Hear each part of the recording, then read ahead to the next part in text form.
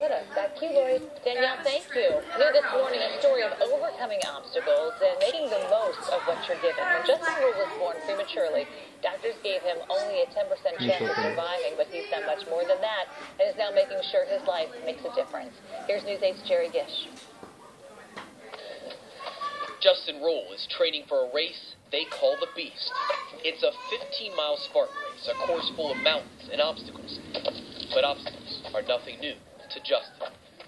When Justin was born in 1982, 3.5 months early, he weighed just 2 pounds 4 ounces. He was diagnosed with cerebral palsy. If he survived, he wasn't expected to ever walk. There just really wasn't a lot of hope. But Justin beat the odds. Some have called it a miracle. When I was 13, I went back to even see those doctors, and they didn't believe I was the same person. If I didn't have newspapers and photos and pictures, it'd be a tough story to believe. Let's do some exercise, right? Now Justin is determined to live his life to the fullest. He's the founder and executive director of Heads Up, an urban arts group in Lancaster that helps disadvantaged kids.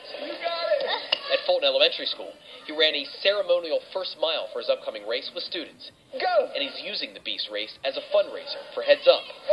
He wants to help these kids overcome their obstacles. I really believe that every life is here with a purpose and, and a miracle in and of itself to be here. It's about really just making the most of every opportunity that we're given. See ya. Jerry Gish. Good job, guys. News 8. And the Spartan Race will be held tomorrow in Killington, Vermont. So if you want to donate to Justin's fundraiser for Heads Up, we do have a link at WGAL.com. Just visit us there. All right, let's get to this.